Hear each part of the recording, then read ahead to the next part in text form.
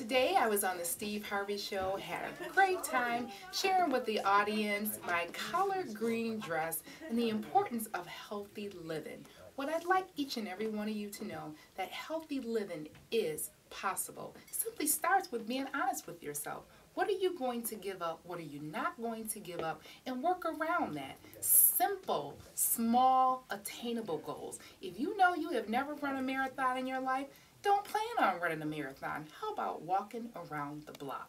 It's simple things that have long-lasting changes, but start with getting honest with yourself.